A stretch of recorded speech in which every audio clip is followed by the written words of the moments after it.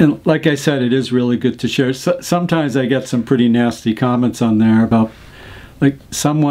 this person wasn't being nasty, but they wrote this lengthy thing about how near-death experiences can't be true, and when people are talking about it, it's blasphemy. I mean, he was actually very respectful, but it seems like he did a lot of research to prove his point. And, at some point I'm thinking, man, like,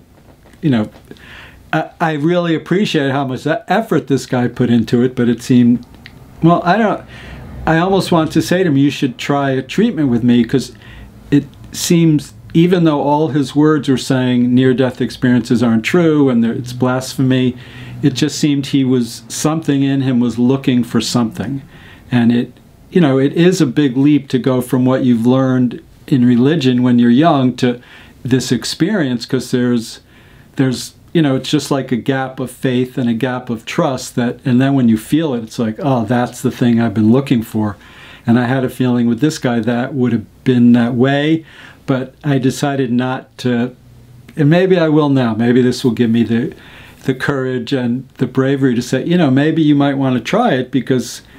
when someone has so much energy on something, even if they're against it, it's like there's some sort of connection there. So he had a connection with it, and in his mind, he was making it, he was trying to make it religious, and it's not religious, it's spiritual.